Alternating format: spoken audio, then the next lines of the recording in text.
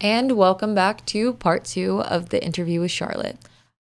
ZocDoc is a great place to get good health care and to find the right specialist for you. Go to ZocDoc.com/Charlotte and download the ZocDoc app today for free, and then start your search for a top-rated doctor today. Many are available within 24 hours. That's ZocDoc, ZocDoc.com/Charlotte. ZocDoc.com/Charlotte.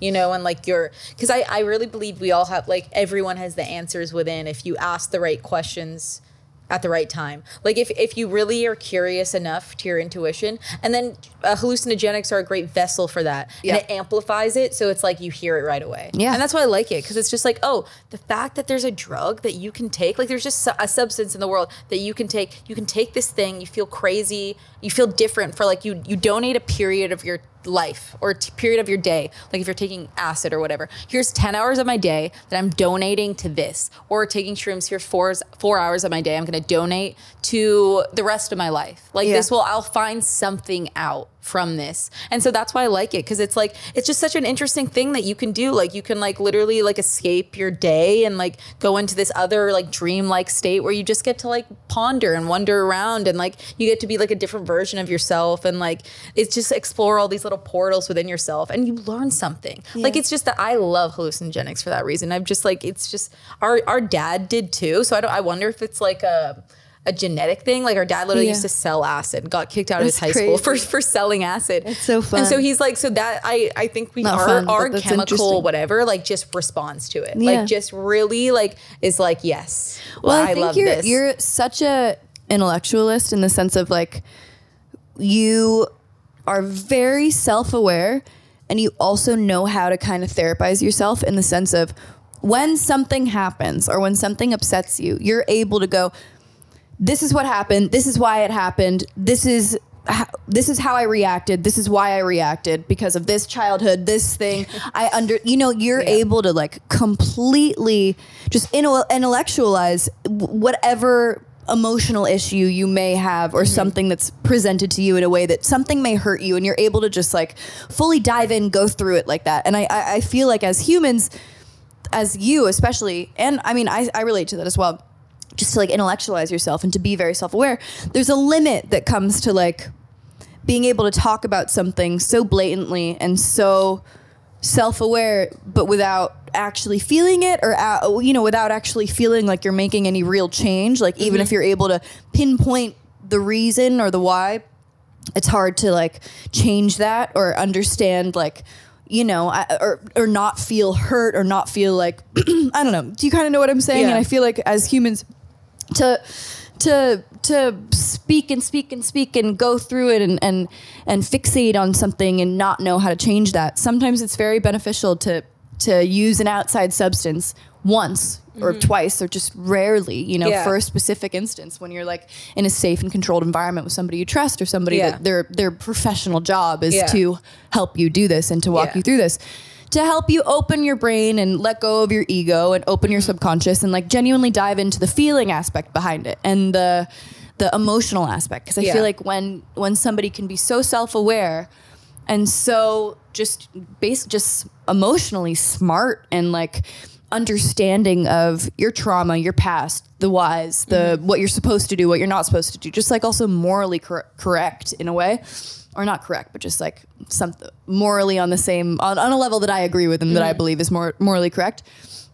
It's like, it's very beneficial to feel that rather than just speak it. Yeah. And I feel like we both have that sort of thing. If like we can talk about things for hours and hours and hours, but not actually like dive into the hurt that it caused you and the pain that is lasted, and therefore not actually getting through that issue or not actually making any real changes in your reactions or what you may be doing. And I feel like with a hallucinogen, it helps you open your brain and open your mind and like, okay, I can take away my ego, and I can take away like all the reasons and all the explanations I may have for why I do this or what is going on, and I can just feel it and take care of myself and hug myself and feel myself and like maybe heal through just the feeling of it. Does that kind of make sense? No, it totally does. I'm like, do I sound like an idiot?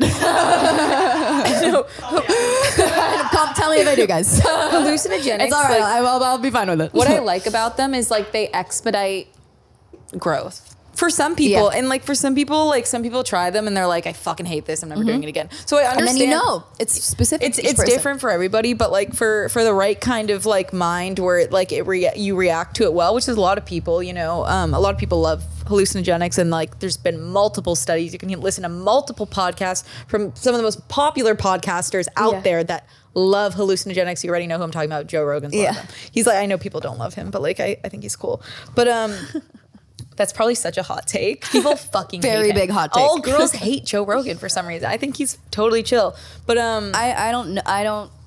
I just never. I think I saw like one clip that I disagreed with his opinion on like 3 years ago, and I just never watched a podcast. This is the problem. Like one clip is like not who he is. You know, that's just one opinion. Like I don't know. It just turned me off. And in regards to like, did you remember what he said? I do not remember at all. And I just remember it was like some video that I saw.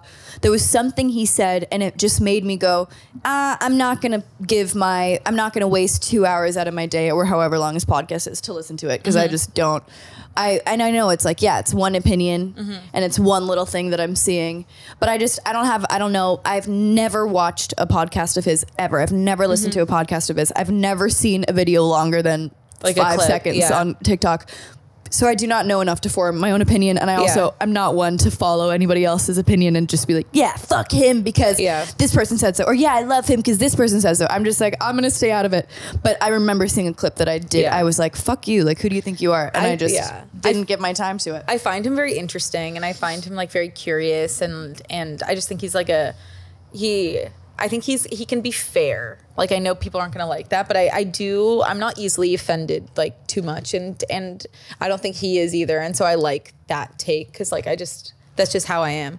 But my point with hallucinogenics is like what I like about it is like with hallucinogenics and like, especially when they get like very potent, like you just understand it in the moment. You know, when you like learn something or like something's, you know, when you see above yourself, like that's technically like what I would define intelligence, when you like are in the moment and then you're able to come out. Like kind of look at yourself unbiased. Anything where you go wider. That to me is like actual intelligence, is awareness. If you actually think about it, like to me. So without your ego in the way. Yeah. So hallucinogenics allow you to do that right away. So it truly makes you smarter into some aspects. And so you're able to truly understand, not just see it, but you understand it. Like I took ayahuasca, and I've actually never said this, but I took ayahuasca, and like I remember like there's certain things like I immediately just understood. Like I was like, there was this one moment where I like started crying, whatever, the whole thing. I'm not going to get into this, but like I remember like, which you should eventually, because it's a very beautiful story. And I remember like I remember feeling all of this feeling and being so sad and devastated, whatever. It was just like purging all of these tears.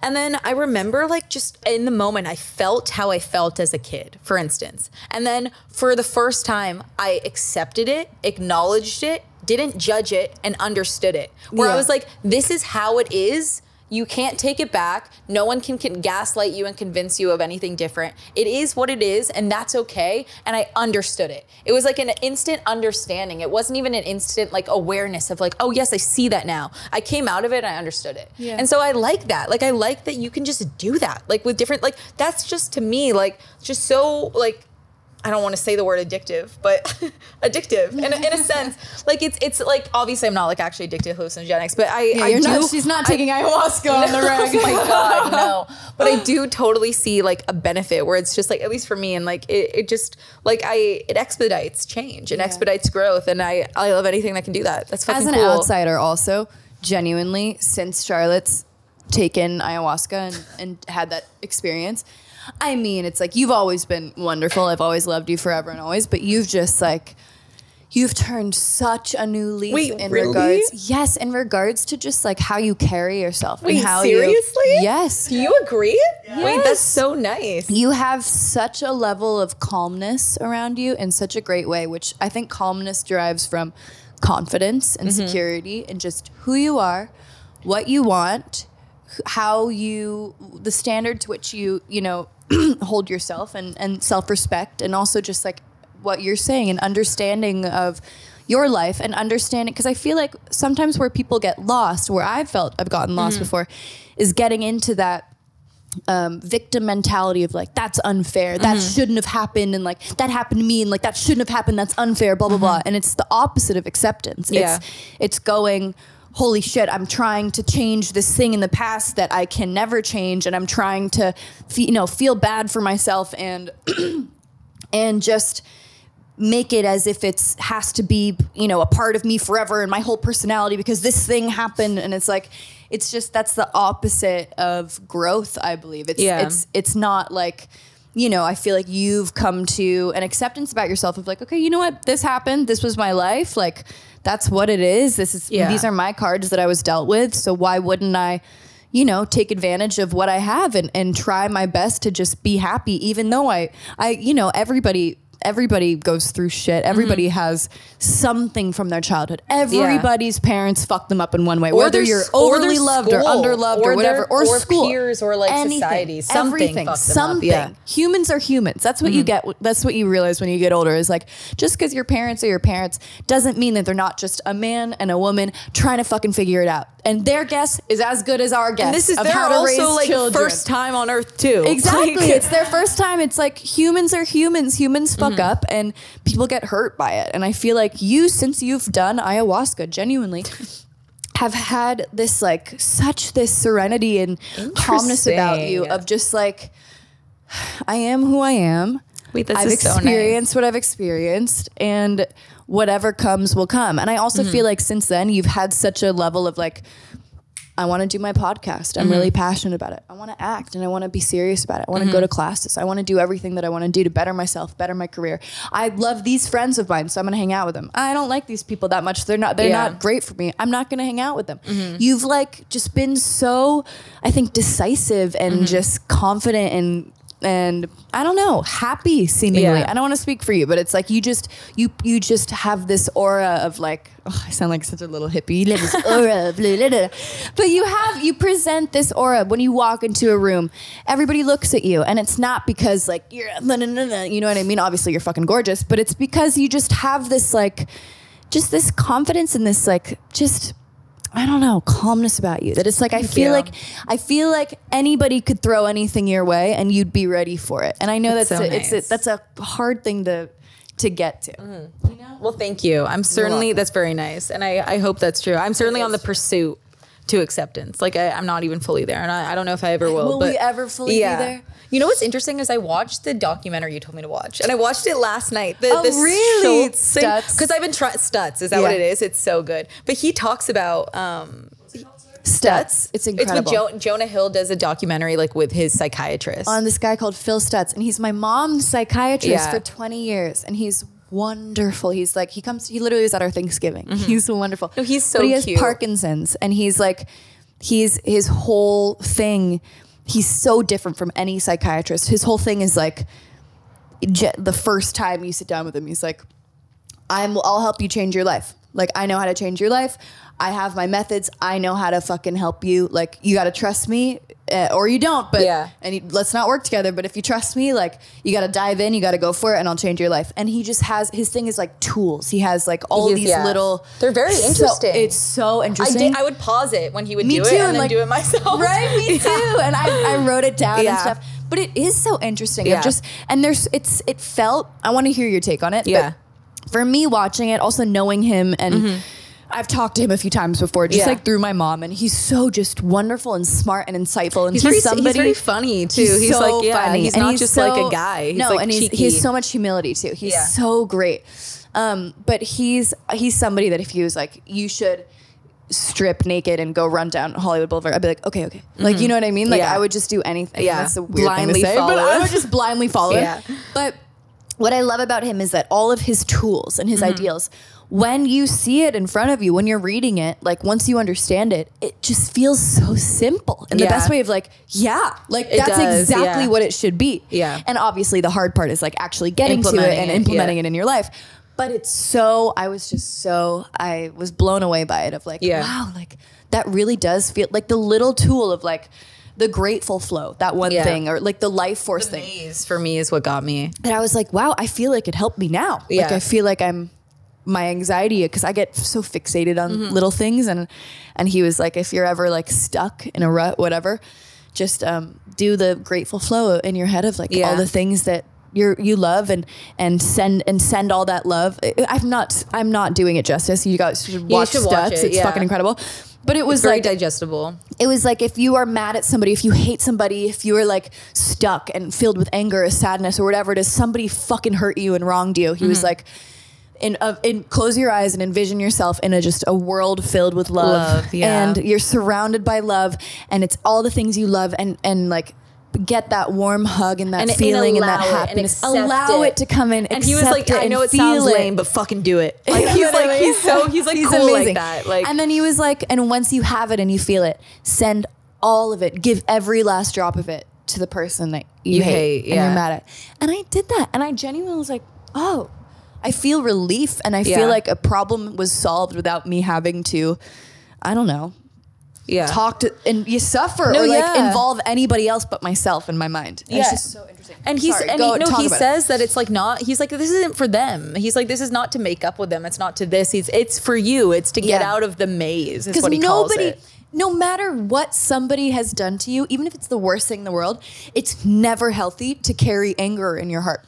You're never going to feel happy unless it's the worst thing in the world. Like there's some like psychologists I've heard where they're like, unless you have like truly like the most brutal resentment, you should let go of it. Like, but I like that they kind of give this gray area of like some things are unforgivable. Almost. I think though, I'm not saying to forgive everybody. I think there's one person in the world that I'm like, fuck you till the day you die. I'll never forgive you. I hate you.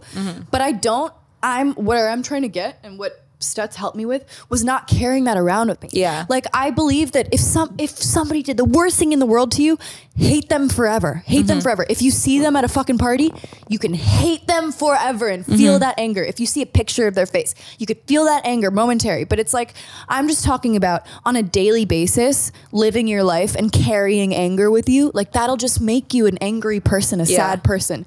And I think even if the worst fucking thing in the world happened to you, it's so healthy to find a coping mechanism like in Studz, like what we were talking about, that can allow you to not just fixate on it and think about it 24/7, and to let it go and still live your life. That doesn't mean forgive them. That doesn't mean hate them any less. It just means like, don't fucking have it stained on you, basically. Yeah. Because I feel like when I have gone through shitty things, it's taken me, I look back and I'm like, holy fuck, like I wasted a year of my life that I could have been having so much fun and experiencing the things that I was doing, instead of just like disassociating and staying in my mind with like hurt and pain and anger and like just waiting, just fucking feeling sorry for myself. You know what I mean? And I feel like once I was finally able to start letting go of like all the anger I had and all the pity and self-pity and like just sadness through it, and it doesn't mean I feel it any less when I look at whatever situation I'm looking at, but like I'm not carrying it around with me every day. I'm able to like enjoy the things in front of me and write better music and like it just be a happier person. I just feel like you're right. Some things that are deeply unforgivable will forever stay unforgivable, but I still think it's healthy to find a way to not carry around that anger with you forever. Yeah. Yeah. I like the aspect of like giving, I did that like last night, literally. Just like and it's like you become one with the person when you do it. Like you like visualize giving love to them, like with your heart, and then like you become like one entity, which is really crazy. Which I loved, and I felt it too. Like, I felt it. You feel it. You do. He was like, for 1 second, you guys are like equal, filled with love. Like all. It was also really another helpful thing which I liked. He was like, this can help with shyness, shame, this whatever. Like I don't know if obviously everyone has like a shadow, which what he talked about, but like I don't know. I was actually thinking, I'm like, I don't know specifically what mine is. Me like, too. I was like, how do I figure it out? I don't know, because like mine wasn't like some shameful. Like for Jonah Hill, his was. Describe what he means by shadow. So like they explain in the documentary like what a shadow is, and it's essentially like it was essentially for Jonah Hill, like the worst version of yourself. The worst like the thing you're most ashamed of being, you know, of like the thing like that you hate about yourself the everything most. You hate about yourself, of like who you are, and like what you press down in shame of like, I hate this fucking part about you.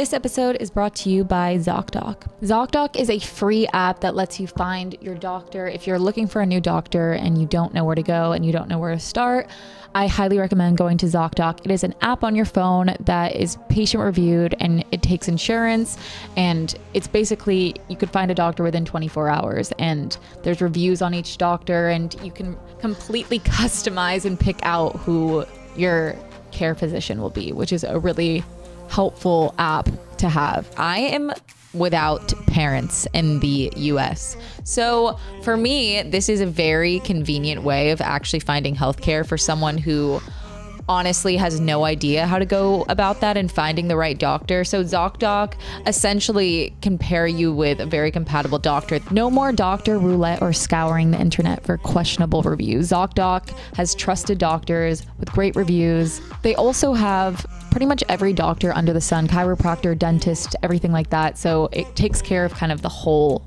thing for you, which is awesome. Go to ZocDoc.com/Charlotte and download the ZocDoc app for free. That is ZocDoc, ZocDoc.com/Charlotte. ZocDoc.com/Charlotte. It is so hard to say, but it's probably easier to type. So go to ZocDoc.com. And I definitely and you have try to parts hide of myself that I fucking hate, but I couldn't necessarily pinpoint what My that one looked shadow. like. Me too. Yeah, because he said to visualize like if you're a girl, like what that looks like. What does she look like? That version of yourself you don't like. And so I was like, because my thing is like, I hate that I'm shy sometimes. Like I hate that I can't, like, that's like part of it. He even brought that up, like shyness or whatever. And so it was to visualize and like, first visualize what she looks like and like talk to her as you are now. And it was like, okay, what is she saying? Like, what does she say? What is she saying to you right now? And Jonah Hill talked to his shadow. Jonah Hill's shadow was that he was overweight when he was younger. Yeah, like and this, that he like, was bullied for it and known for it, and constantly all around Hollywood was like the fat guy, the fat kid, the fat actor, whatever. And it was his shadow self that like haunted him. And it made me so sad. I was like, no, I'm so sorry, it was bro. because it made me angry at the world too, because I was like, we did as a collective fucking do fuck that. you up, dude. Because he was the funny fat guy. It just makes it's bummy. But you just don't realize think how about, it affects somebody. You don't, because you think he's so confident and cool and famous and rich and blah blah. Yeah. But it's like, no, that was mean and that was hurtful. Yeah. And it's hard. Yeah. And like, but Jonah asks his shadow in it, like, how do you feel about the way you've treated me? Like, that was what he said to ask it. Like, how do you, and the shadow was like, you've like ignored me and like pushed me down my whole life. And like, you've been mean to me. You've tried to whatever. And he was like, cause Jonah could literally like answer it. Cause it was like, this is what I mean. Like the answers are so within. Sad. It truly is. If you truly ask your unconscious the right questions, it knows the answer. And this is with everybody. I really do believe that. And so he asked him that. And then he was like, okay, ask your shadow like what it can do to make it better.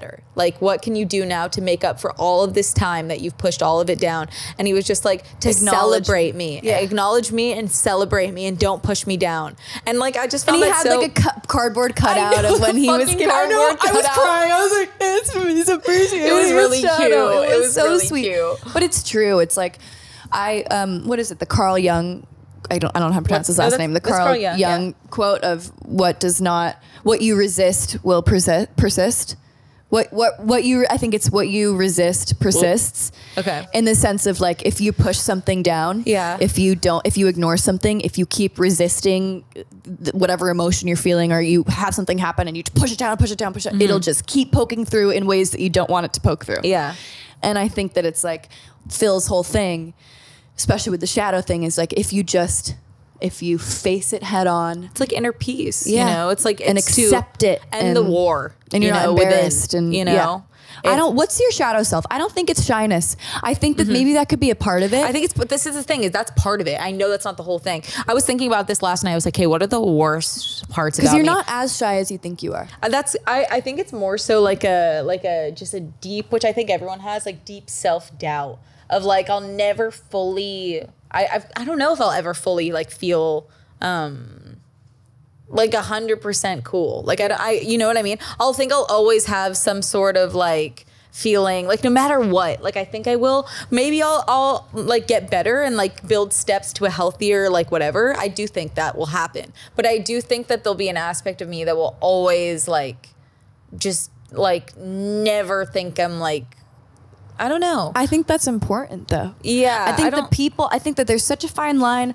I mean, obviously there's a difference between confidence and cockiness. Yeah. But I think that the people who think that they are 100% cool are not fucking cool.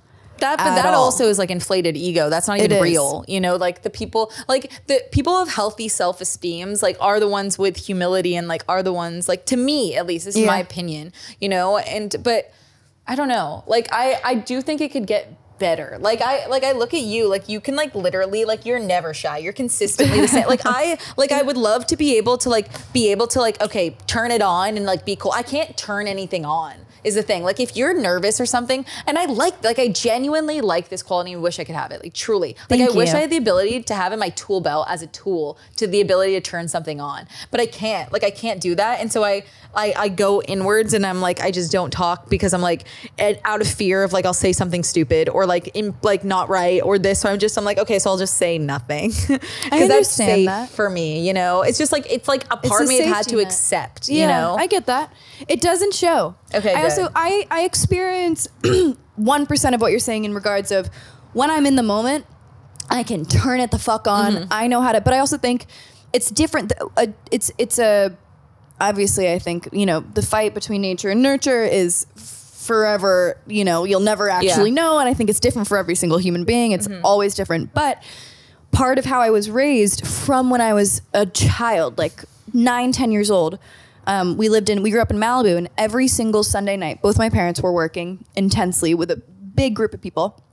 And every Sunday night, everyone would come together and we'd have basically a party. It would be a dinner party, jam night, every Sunday night. And I was the youngest one there all the time. It was all adults. It was all creative people, so smart, just smart writers and really interesting artists and cool people, like people that I felt honored to be in the presence of and really wanted to know and wanted to be cool.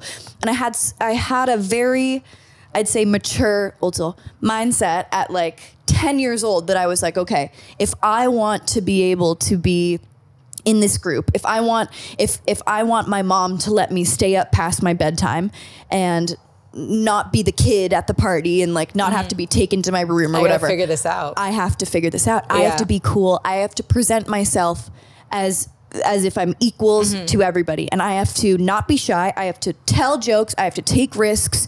I have to be funny and respectful. I have to know how to read a room. I have to know when to stop. And I feel like through being surrounded by adults constantly when I was a kid, it made me so that now I'm older, I feel very comfortable around any walk of life. Yeah. Any person I could talk to, you can totally hang. Thank you. I love that quality about myself. But it doesn't mean that every single morning after, even if I was dead sober, which most of the time I am. I don't drink, guys, by the way, even though I have a glass of wine. I'm like, I'm decently sober except for weed.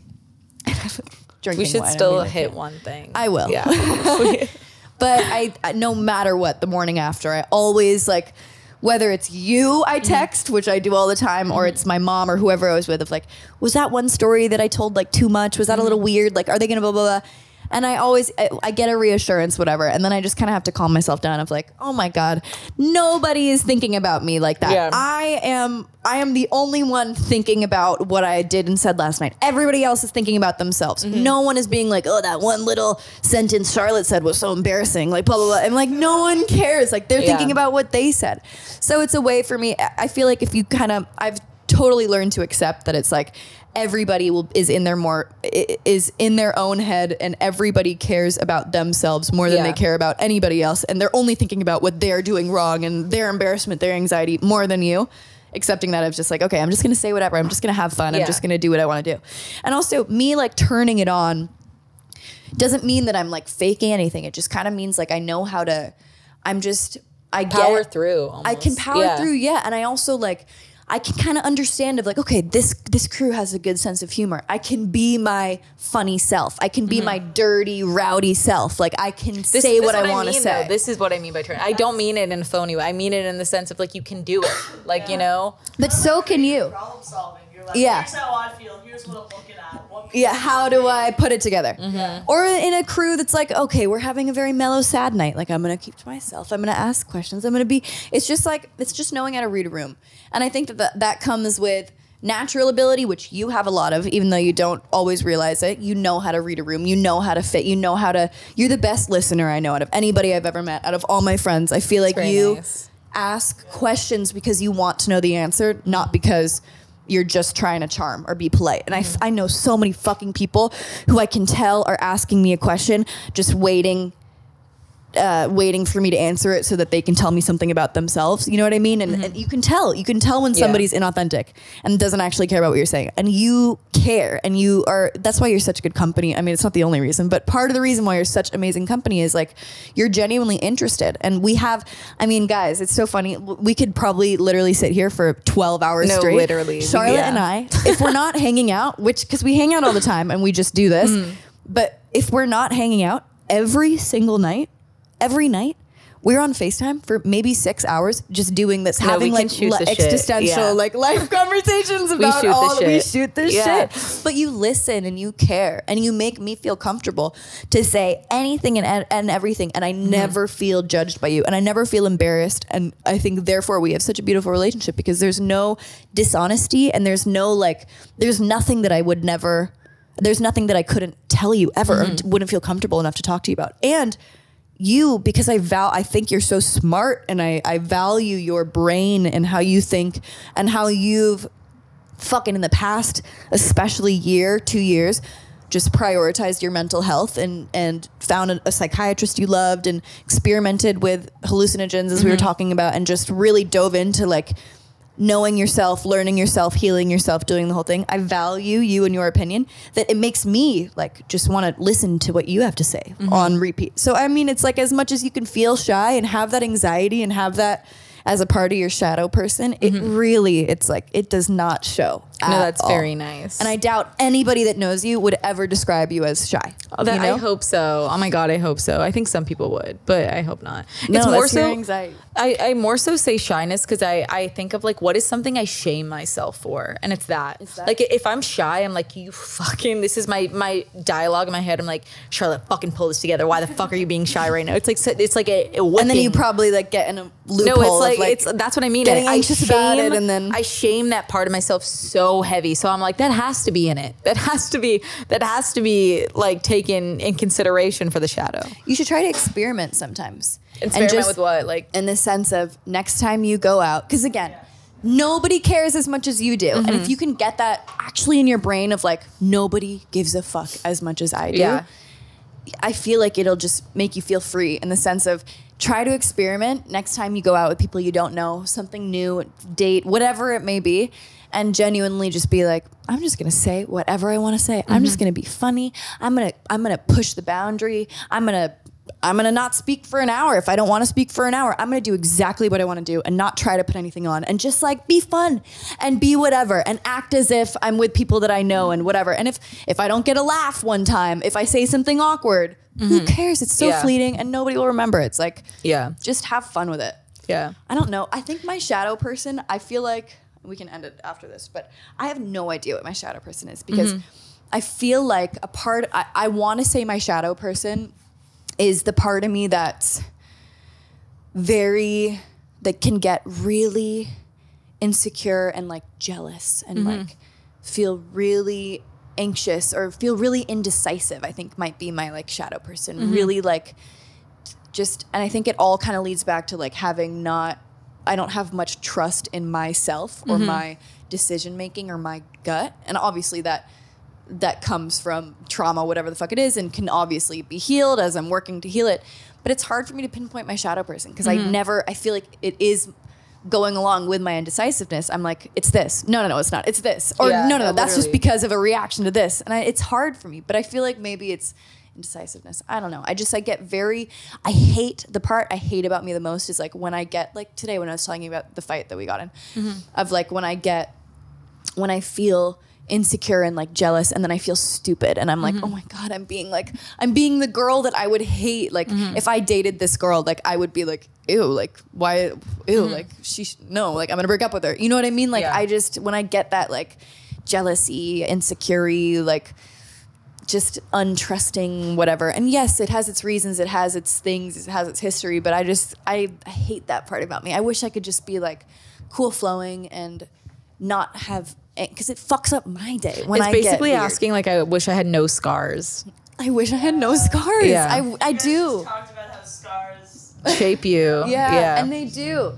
And I don't wish I had no scars. I just wish I was able to like, I wish I was able to like, to work through them. I wish I was able to recognize that my scars were there, but to not have it affect me all the time. Define you. Yeah, and to not like carry around. I feel like I carry anxiety with me everywhere I go because I just don't know how to I can't get over some things that have happened that I'm like, oh, like I wish I could just be like, that happened, but it's not going to happen again. And if it does, I'll be let known of it and it's fine and I can let it go. And like, I just wish I was able to kind of live my life without constant anxiety of like, I don't know what's going on. I don't know if I made the right decision. What am I supposed to do? Is this right? Am I supposed to stay like this forever? Am I supposed to leave and move to fucking Bahamas and this? Like, I just don't have much faith in my decision making anymore. And I just wish I could get that back. Yeah. Maybe hallucinogens will help.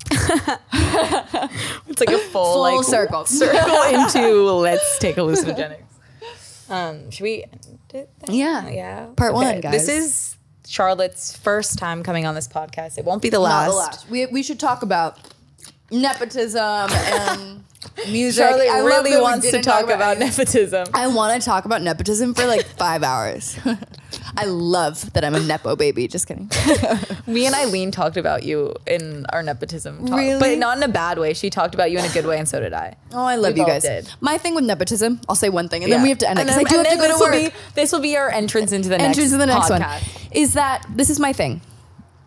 I was born with such an advantage. I was born into a family with money and a family with connections and a family in the industry and in an industry that I want to partake in and experiment in and live in and that I love. And that's what I was born with. I can't control that. I didn't decide, as nobody decided what they were born with. And I am so fucking lucky that I was born with the shit that I was born with. I'm so fucking lucky that I had a beautiful home and It's by chance. food on my table. It is by chance Yeah. and it's by luck. And I was so lucky that I was born in LA. And that You won like a roulette. I did. Truly, you know? I did. And I feel so grateful for my parents because they're so lovely and supportive and kind. But I feel like, especially in regards to acting, because that's genuinely just my parents' world, I booked a job and I kid you not, I fucking read, I prepared, I went to fucking classes, acting classes every single day for like 2 months. Genuinely, I couldn't prepare myself enough. I was so nervous. I felt such a crazy need to prove myself on a further level and to show that it's like, I'm sorry that I'm who I am, but like, I really want to do this. I'm so passionate about it. It's so exciting to me. I would learn my lines and the person's lines across me. And also I could be literally the worst actress on the planet. We have no idea yet. We haven't seen anything, like could just never work out, but it made me happy. So I tried so hard and I worked my ass off. And I feel like it's like, just because some people are born into, lives that are very fortunate, like I am, doesn't mean that they shouldn't be allowed to pursue what they want to pursue. You know what I mean? And it's like, it kind of, I sometimes I feel for people that get hate on all the time for being nepotism babies. I don't feel bad for them. Obviously, they're very lucky. They have everything in the world that everybody wants. You know what I mean? But I sometimes feel for them of like, hey, like they can't help with what their talent is. They can't help what their passions are. Like, and if you were born into something and given all these advantages and opportunities and didn't work hard and didn't treat everybody around you with respect and didn't care, you know what I mean? Like, then I'd be like, what the fuck are you doing? But I don't know. I feel like being born into opportunity and being born into a life that is very lucky, I I feel like I'd be stupid to not take advantage of it. And I'm so passionate about music and performing, like I said before, that it's like, all I want to do is take advantage of it and work my fucking ass off. But again, it's like, the door is open for me, wide fucking open. I have so many opportunities that no one will ever have. I know that. But to get in the door, I have to fucking work for it. No one's going to give you a job if you don't deserve it. I mean, maybe that's not always the case, but like, I don't know. I don't know. Does that kind of make sense? No, it makes sense. That's my take on nepotism. I've said that before too. I'm like, everyone is the same, and certain people were born with like a luckier hand than others, but that is not to like take away from them, you know? I also, it's like, if I was born, you know, to a random whatever, if I was born just as I am, same personality, same passion, same talents, but no money, no connections, no anything, I'd still try to pursue this. It would be so much fucking harder. And that's what makes me feel guilty, is that I'm like, there's millions of beautiful voices. There's millions of incredible songwriters. There's millions of amazing actresses that will never get a shot and that will never make it. And that's just the truth. And it's fucking sad and it's hard. And it's like, shit, dude, like, why do I get lucky and you don't? It doesn't feel fair. And it's not. But I still would have tried. You know what I mean? So it's like, me having this leg up is just lucky. I won the lottery, but it's like, it doesn't mean that I'm not going to fucking work my ass off to just to try to get there myself, you know? Yeah. And I'm almost like prove myself even more so, that I'm like, I know what I was born into. I know what you look at me as. I know what you already have this preconceived notion and idea of who I am and why I'm here. So because of that, I'm going to try. It doesn't mean I am, doesn't mean I will, but I'm going to try to show you that I deserve to be here. I think people's like problem with nepotism is like, it's not like they like feel like people don't work and stuff like that. Like, people, I don't think doubt that like you work hard or like Lily Rose Depp works hard. It's like people only want people to acknowledge it. That's it. Like, it's like, if you acknowledge that you have like I am a nepo baby.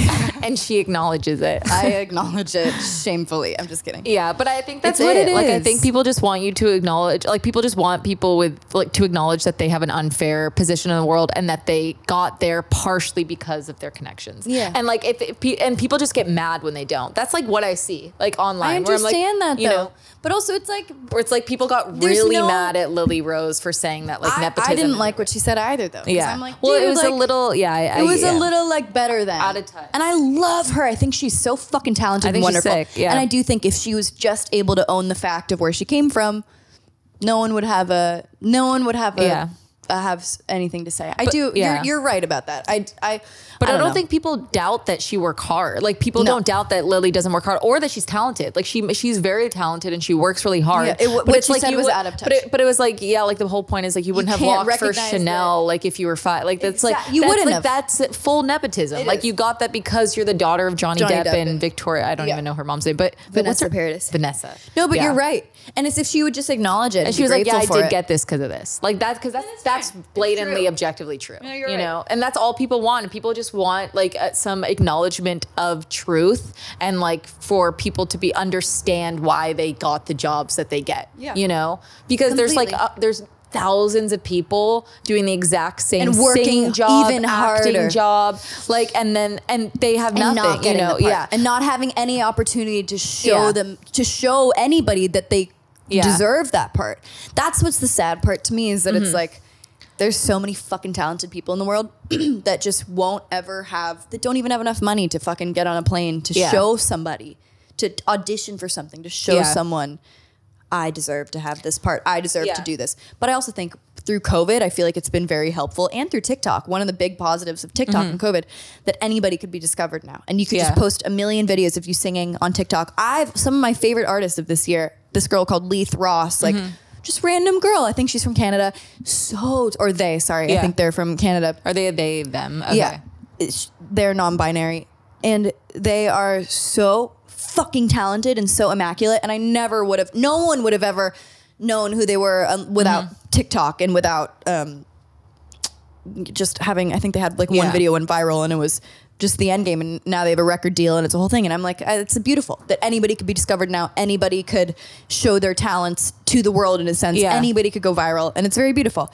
But yeah, I think it's just, I don't know. It's just the certainty. I think like as like, it's like, if you have nepotism like in your family, there's a certainty that you will be successful. Like there's a certainty, like you have something to fall back on, and you know you'll be successful in some capacity. Yeah. And like literally 99% of the other people don't have that. Yeah. So it's like, it's when people are like, I didn't get here because of nepotism. It's just like, it's almost like you don't know what you don't know how much you have. Yeah. And to other people, it's frustrating because it's like, we don't have that, so we know how much we don't have. Yeah. We have no certainty. We have no anything. I fucking something. Honestly, I feel like it's honestly.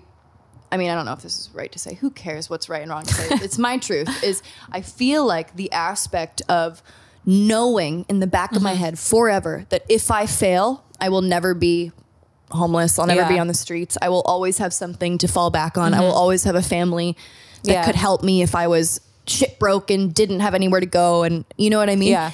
I feel like having that voice in the back of my head is sometimes, even though, again, I mean, I've already spoken about how lucky I am for what I have. I fucking know how lucky I am. I never take it for granted. I know how lucky I am and what I've been gifted and given, just like based off of pure luck. But I do feel like that voice in my head that goes, "You'll always be fine," kind of hinders my, this is how I can put it, is say there's two versions of me and there's another Charlotte right here that has the exact same talent, the exact same personality, the exact same charm, the exact same looks. Everything is the same, every single thing, except she has no money, no family money, no connections, no anything whatsoever.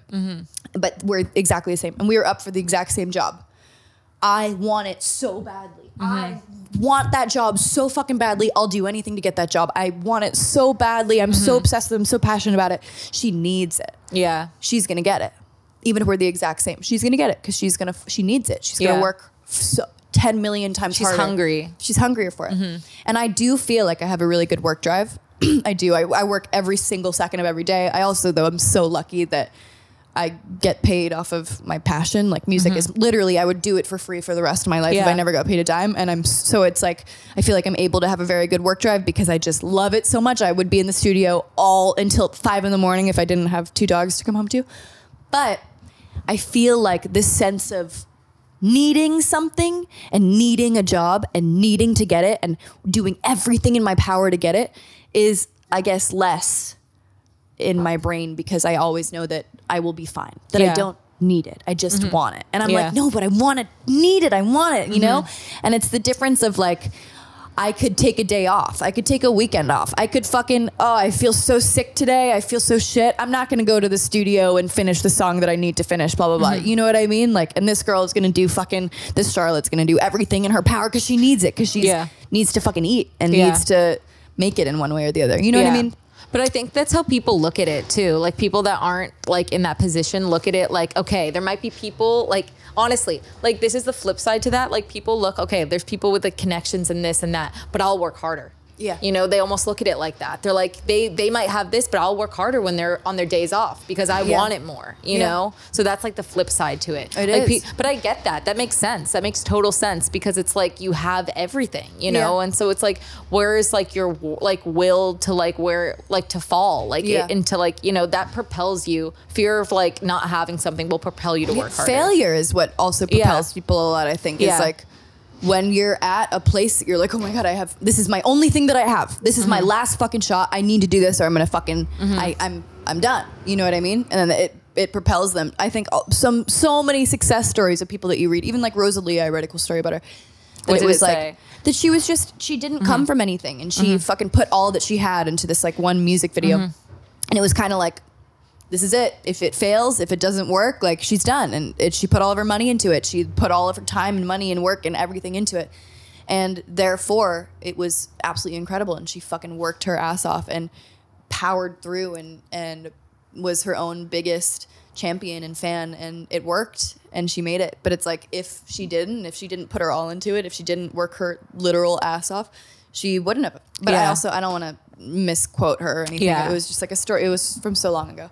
But yeah, I also think, again, on the other flip side of it, especially with acting, when it came to like acting, I think because that is like the most nepotism I could get of like, my mom's an actress, my dad is a showrunner, writer, creator, like it's their world that I'm stepping into.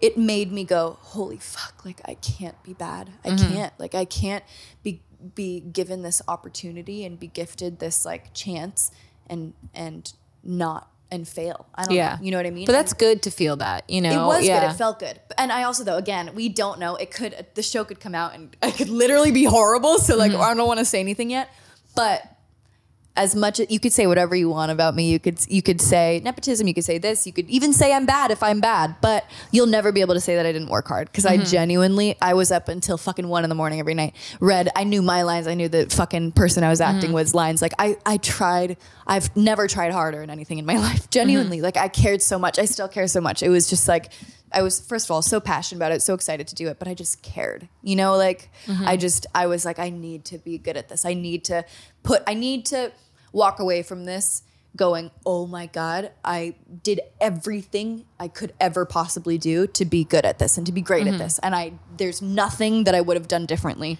even if I suck, you know what I mean? Which fucking pray to God I don't.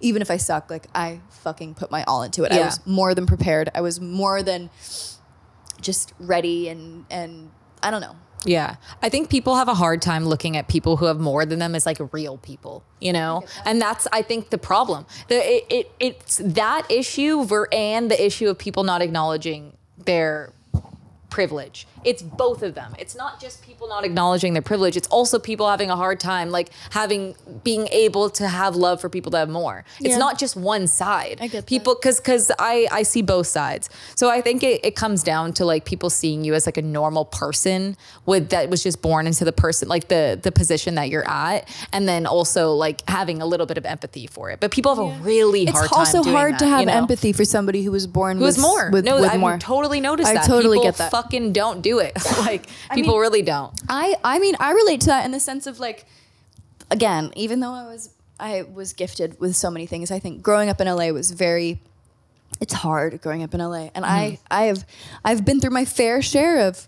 trauma with, whether it's with men or with whatever situation it might be. And I've gone through some shit, and like, I won't discredit those experiences, but a lot of those experiences have made my shadow self very prevalent in my mind and very hard to get over, and have made me an anxious person and whatever it may be. And I sometimes feel jealousy towards people that I meet that I'm like, holy shit, like let me think, like I feel like Gracie's a good example of this, or Blake, or Talita, even. The three people. That's hilarious. Is that I do not want to speak for them. I'm not discrediting anything they went through, but they are 3 people that on a day-to-day basis, and I know them so well, like they're just like happy people. And I could tell that they've had pretty good lives. Really good lives, and have been held and loved and cared for, and have fucking incredible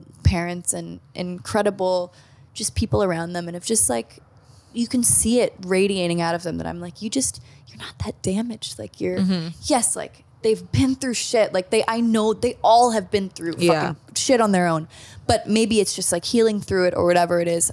Sometimes I'm like, oh, I wish I could have as happy and as calm and as like anxiety free as a just state as you guys do. And I feel that sometimes, and I know it's not the same thing at all, but like I understand the I don't know whether it's jealousy or whether it's like a hard time having empathy or a hard time seeing somebody who's born into more as a normal person, or like feeling, I don't know, whatever it may be. Like I understand that, because it's like, you can't control it, yes, and that's the truth. It's not their fault that they've like been dealt maybe a little bit of a better hand. Maybe they also haven't, and like I don't ever want to speak for them. I don't know.